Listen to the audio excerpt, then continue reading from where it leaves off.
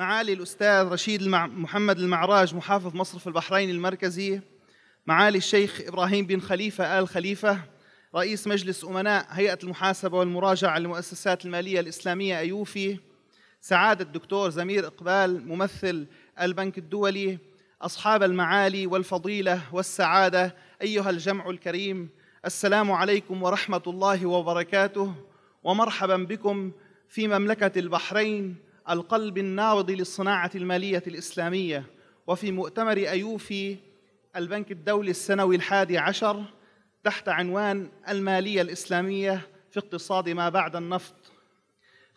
خير ما نبدأ به حفلنا هذا القرآن الكريم يتلوه علينا الشيخ المقرئ محمد الطيب، فليتفضل.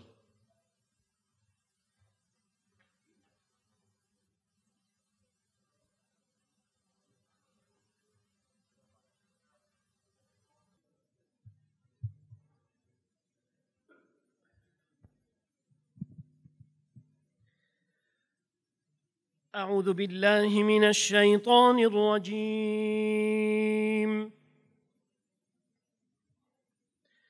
بسم الله الرحمن الرحيم.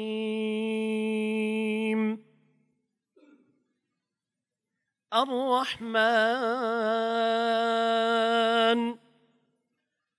علم القرآن، خلق الإنسان،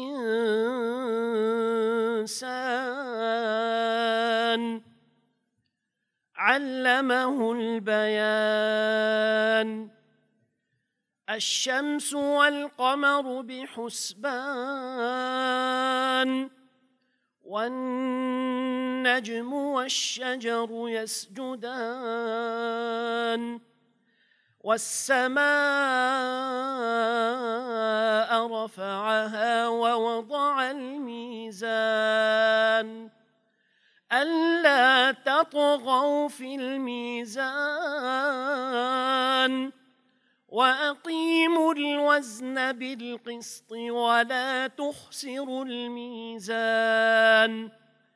والأرض وضعها للأنام، فيها فاكهة والنخل ذات الأكمام، والحب ذو العصف والريحان. فبأي آلاء ربكما تكذبان؟ خلق الإنسان من صلصال كالفخار، وخلق الجان